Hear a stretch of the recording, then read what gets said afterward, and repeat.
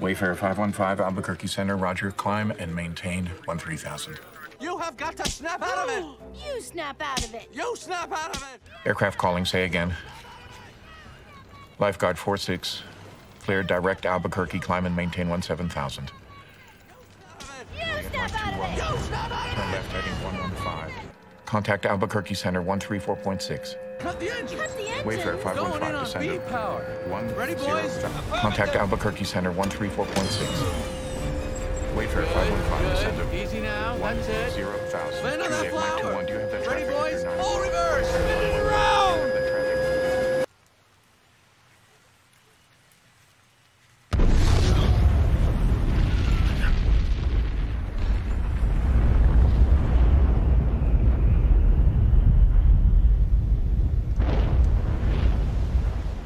That was genius, man. Genius! Here on The Secret Lore, we've seen many disturbing tales, but the story of Barry B. Benson in B-Movie is one for the ages. The intricate story is one that is very cleverly disguised as a children's film starring some guy that dated a high school student, but believe it or not, Jerry Seinfeld dating a high school senior is nothing compared to the horrors we are about to see here on The Secret Lore. Adam, don't! It's what he wants! The first piece of secret lore we must look at concerns the relationship between Barry B. Benson and Vanessa Bloom. Now, of course, this relationship is no secret to anyone seeing the film. In fact, Jerry Seinfeld has since apologized for the sexual undertones within B-Movie. However, here on The Secret Lore, we are not concerned with what is readily available, so we are instead going to look at the scientific and logistic sides of what it means to have a relationship, sexual or otherwise, with a honeybee. First, we will start off by looking at the sexual side of things. Contrary to popular belief, bees do in fact have penises. They measure at about 1/4 of a millimeter, or 250 micrometers. When the male bee or drone has sex with the queen bee's vagina acts as a guillotine, ripping off the male bee's penis, also causing its abdomen to tear. This of course leads to the quick death of the male bee after mating. While it is a strong possibility that Vanessa's vagina would not be tight enough to rip off the very small bee penis that Barry B. Benson has, there is one other aspect of bee intercourse that makes this incredibly dangerous. That, of course, is the honeybee's want for double penetration, or brother bumping, as it's known in some areas. You see, when a male bee loses its penis and dies, the next male bee to step up has to deal with this dead penis stuck within the queen bee. This dead penis is called a mating sign, and the next male bee can either choose to try and remove the mating sign, or look past it and double penetrate or brother bump the queen. Now, given the size of Barry B. Benson's penis and his want to please his partner Vanessa, it is a strong possibility that brother bumping or double penetration would be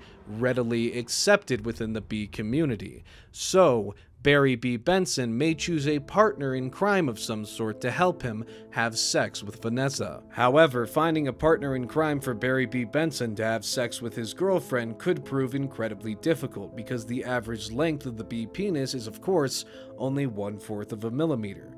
That would mean you would need 104 bees total to equal 1 inch of penis. While Barry B. Benson is incredibly popular, it could prove difficult to convince 103 bees to have sex with his human girlfriend alongside him. And even if Barry B. Benson could convince these other bees, there is still a strong possibility that most, if not all of them, could die during the act, because their penises could be ripped off from their bodies and their abdomens could rip, leading to death quickly after. Of course, the other option for Barry B. Benson would be to find a penis fit for a human, synthetic, or otherwise. Now, this could prove fruitful in pleasuring Vanessa alongside Barry B. Benson's very small penis. However, the average length of a honeybee is only about 15 millimeters. That means any penis of about 1 inch going into Vanessa alongside Barry has the potential to smash him during sex. So while there is a B penis-sized chance that Barry B. Benson could survive a sexual encounter with Vanessa, it is far more likely that he would die in some grisly fashion if he were to attempt this. Which leads us into the other side of this piece of secret lore, which is just their relationship, if it were to remain platonic and asexual. If Barry B. Benson were to dedicate his life and attention to Vanessa, it would only be about 2 months in total, because the average lifespan of a Western honeybee is only 30 to 60 days. While there is some wiggle room within this time frame, no honeybee tends to live past 6 months unless it is in fact a queen. With all that being said, Barry B. Benson's relationship with Vanessa is doomed to be short-term, whether he chooses to have a sexual encounter with her or if he chooses to remain asexual towards her and platonic. In either scenario, Barry B. Benson passes away shortly after the events of B-Movie. While this may seem like a sad story to many, it is actually a very hopeful and empowering one, because the life of a bee is, of course, all Barry B. Benson knows. It's what he's been surrounded by, and it's most likely readily accepted within their culture that after you have sex, much like after you sting someone, you pass on, and your penis is ripped from your body and your abdomen tears. While it seems gruesome and horrifying to us, it is in fact just a part of bee life, and I'd like to think after the events of B-Movie, Vanessa and Barry B. Benson did in fact have sex, and Barry's penis was ripped from his body. But this is not a sad moment, but instead a very hopeful one. Perhaps these two characters could conceive a human-bee child hybrid. I've put up a picture here of what that might look like. This piece of secret lore shows the harsh reality of what it means to be a honeybee, but it is only the tip of the iceberg of what we're looking at today on the secret lore. Our next piece of secret lore concerns Jerry Seinfeld's giantess fetish, and before we get into it, I must state for legal reasons that this one piece of secret lore is all just a theory. I cannot say whether or not 100% Jerry Seinfeld has a giantess fetish, and everything in this piece of secret lore is mere speculation based on what I've seen in the film. It is not meant to be presented as fact, but simply a theory. With that out of the way, let's get into Jerry Seinfeld's very real, 100% legitimate giantess fetish, or macrophilia, as it's called. It's no secret, as we've already seen, that Barry B. Benson and Vanessa were in a relationship. However, the reasoning behind this definitely comes from Jerry Seinfeld's want to be with a giantess. A giantess, of course, is a giant woman, and the fetish of macrophilia is the love of a large woman. And Jerry Seinfeld seems to be, after watching B-Movie, a lover of large. However, Jerry Seinfeld's motivations behind this explains exactly why we get this odd relationship between his character Barry B. Benson and Vanessa. It is because Jerry Seinfeld's penis is incredibly small. So small it could be called bee-sized. This immediately, of course, adds relatability for Jerry Seinfeld to the character of Barry B. Benson, and it lets him live out the fantasy that he is already somewhat living in his own life. Any vagina presented to Mr. Jerry Seinfeld would seem gigantic compared to his tiny penis, and through B-Movie, Jerry Seinfeld decided to truly live out this fantasy, but tried to disguise it as making himself a bee.